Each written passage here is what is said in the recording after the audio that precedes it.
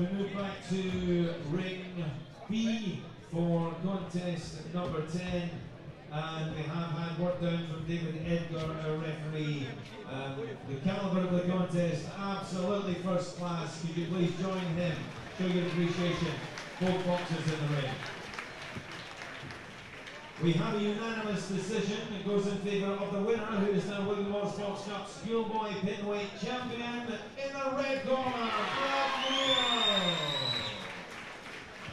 And please, ladies and gentlemen, your appreciation, silver medalist, Johnny Travers. So our next two boxers in ring B, Kane and Glenn Roth, is an all-Scottish final. We're back in ring A, ladies and gentlemen, with contest number 10. And we thank our boxers for waiting till we did that with contest 12, which has had a different take to it. Contest 10 is 3 3-minute rounds. It will decide the William Wallace Box Cup Senior Middleweight Champion. A referee for this one, and Murphy, introducing in the red corner, wearing the white shorts with black. Boxing for MacTaggart, Scott, Edinburgh, Scotland, Jamie Stamp. Across the ring in the blue corner, wearing black with gunmetal grey. Boxing for St. Monica's Boxing, Newry Armagh, James McGuinness.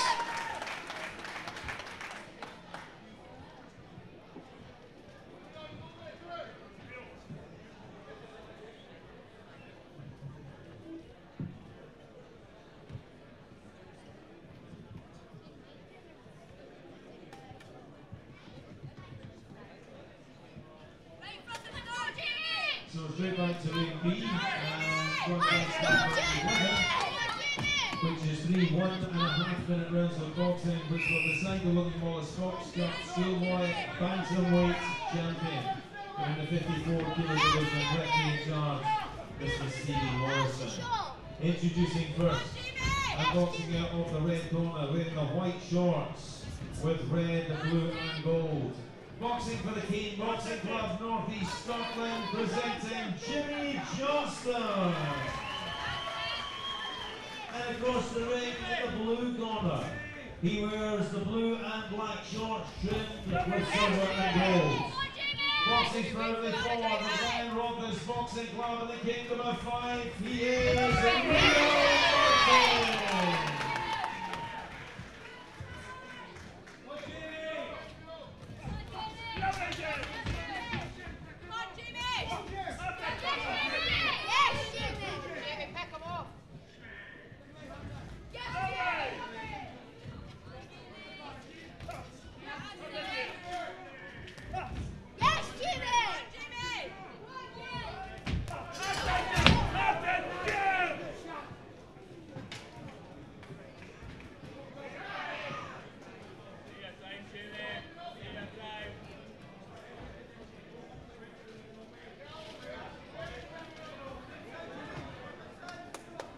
A referee, Anne Murphy, has our winner. Ladies and gentlemen, the contest ends in round number 1, winner by KO victory, and now William Wallace Box Cup Senior Middleweight Champion in the blue corner, James McGuinness.